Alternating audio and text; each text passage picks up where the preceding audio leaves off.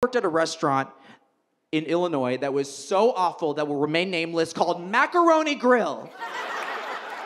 I hate this place so much. Just the one in Donata, Illinois. Everything else is fine.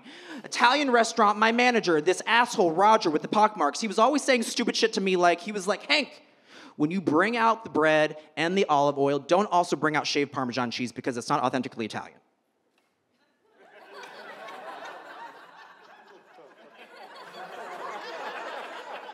Authentically Italian. Roger, you hired me. So the next table, table 55, party of 4. This is how trauma bonded I am to this place. So remember, it was like yesterday. I go up to party of 4, and in their defense, they were so old, right? So it was like 4 old, adorable little white people, and the lady closest to me, I mean, they looked like little shriveled up mushrooms, just like, oh, little shriveled up mushrooms. Just, they were so cute. Oh, I was so mad at them. They were so cute. But this little lady was like, oh my God, young man, please sing us a song in your native language.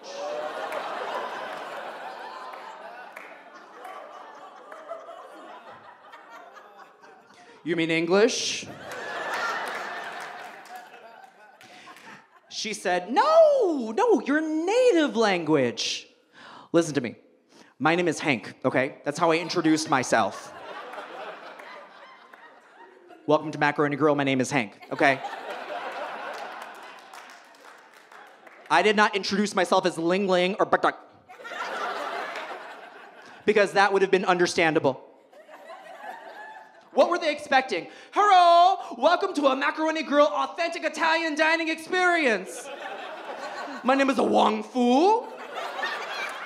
Tonight I'd be your food server, dry cleaner, shoe shiner, math tutor, and a Chinese railroad worker. What? Oh, tonight our chef special is a linguine with a white cram sauce with Chihuahua baby back rib, woof woof. They are so fresh. This morning shipment just... You pick yours right now. What? Song in my native language? Greatest honor of my entire dynasty.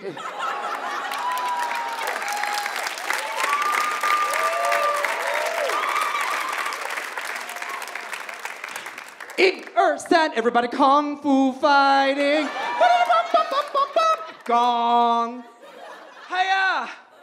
That's how I lost my job at Macaroni Grill.